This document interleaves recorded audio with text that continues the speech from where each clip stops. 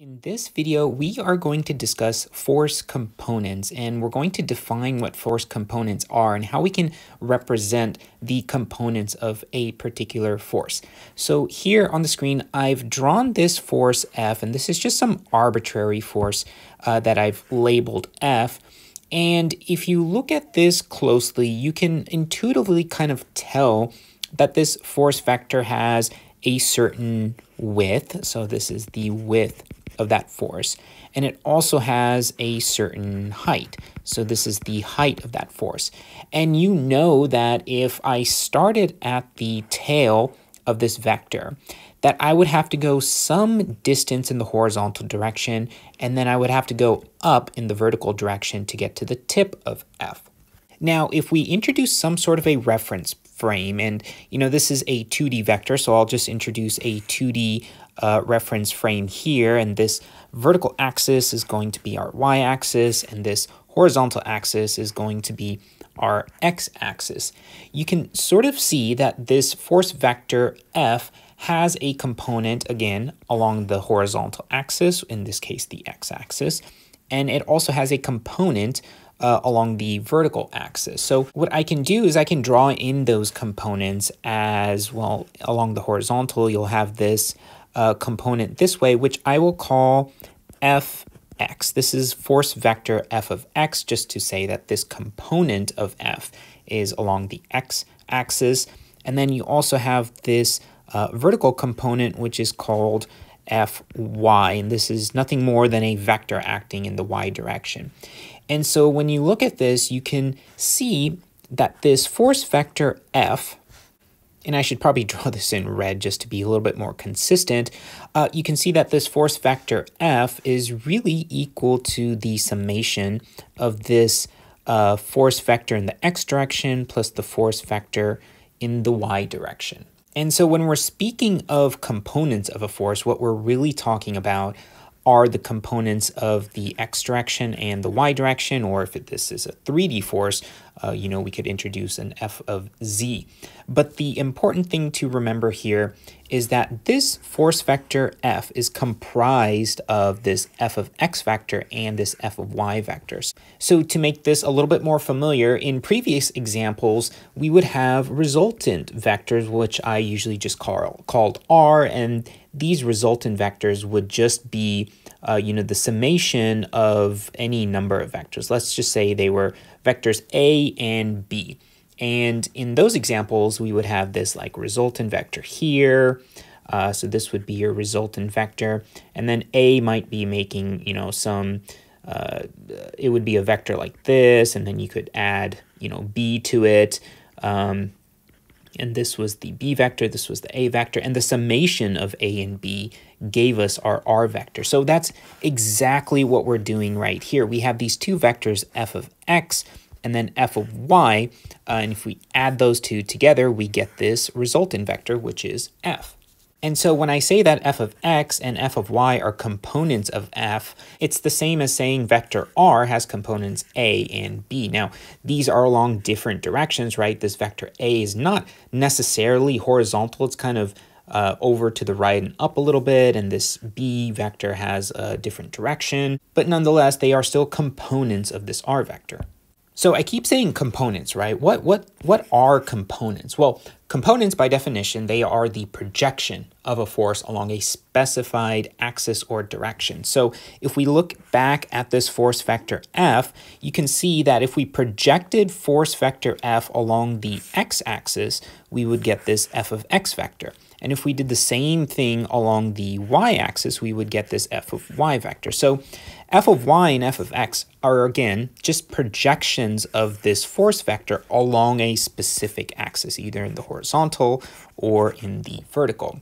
Another way to think about it is that F of x and F of y are the amounts of force F along a specific direction. Okay, so that's great. Now in this diagram right here, F I just kind of drew arbitrarily, and I kind of drew in this reference frame. So let's get a little bit more specific to try to understand force components. So if I redrew this reference frame down here, and I said this was the y-axis, and then this right here was the x-axis, what I could do is I could take that same vector force F, and I can start it at the origin, and I'll say that this is F, and you'll notice that F is making some angle with the x-axis, which I'll just call theta.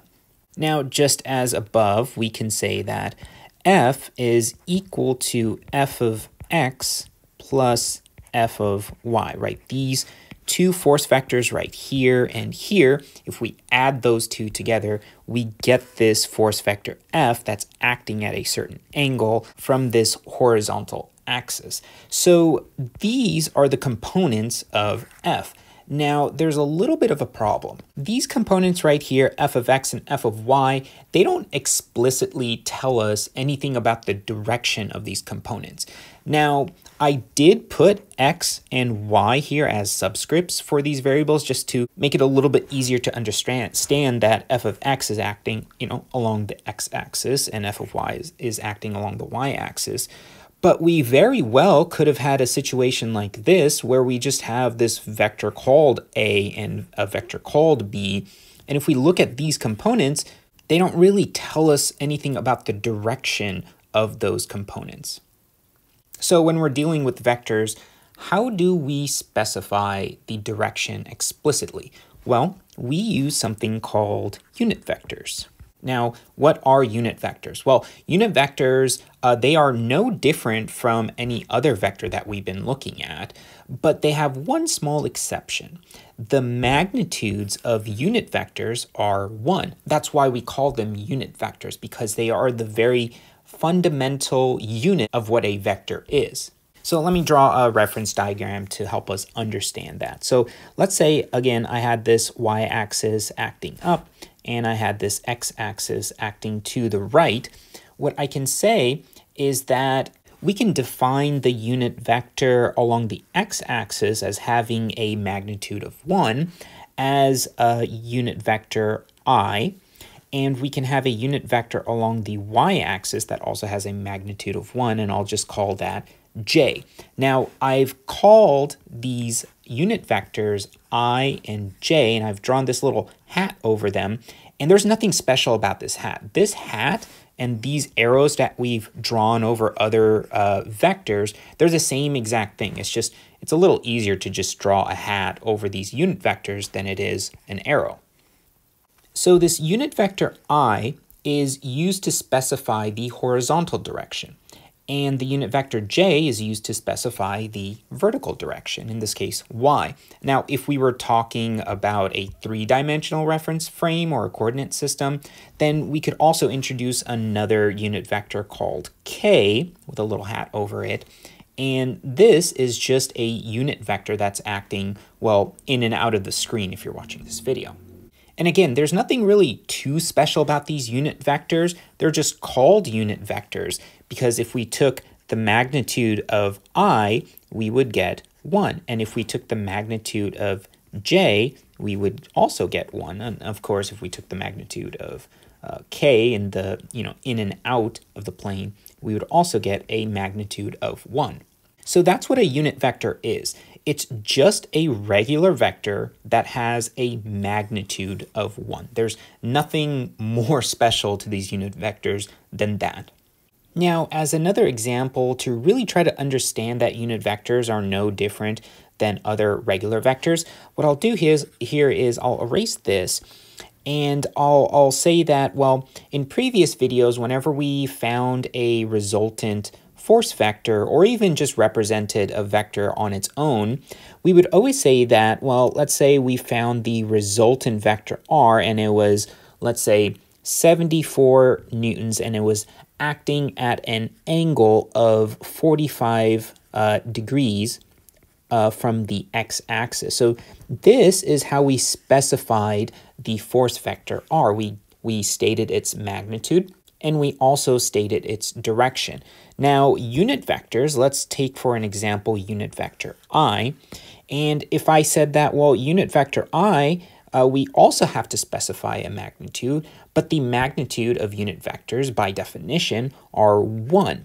And the direction that we specify for unit vector I is along the horizontal or the x-axis, so we can just say that the direction of this unit vector is always to the right. And this right here is the definition of a unit vector I, or the unit vector I. I just has a magnitude of 1, and it always acts in the x direction, where other vectors that we found in the past, they would have a magnitude, they could have a magnitude of 1, and they could have an angle of 0 degrees acting to the right, but most times they had some other magnitude and some other angle that they were acting in. Again, unit vectors, the only difference unit vectors have with other force vectors are they just have, by definition, they will always have a magnitude of 1, and they will always act along a specific axis. So for the sake of completion, we can say that unit vector j has a magnitude of 1, and it's acting in the vertical direction. And k has a magnitude of 1, and I'll just draw this little dot here to specify that it's acting in and out of the plane. So it's that third dimension, right, along the z-axis. Okay, so that's great and all. Now we understand what unit vectors are, right? We understand this. How does that actually help us? Well, let's go back to this example right here. We said that F has a force component f of x, which acts in the x direction, and f of y, which acts in the y direction. But again, we don't really know the directions of f of x and f of y if I had not put this little x and y symbol here.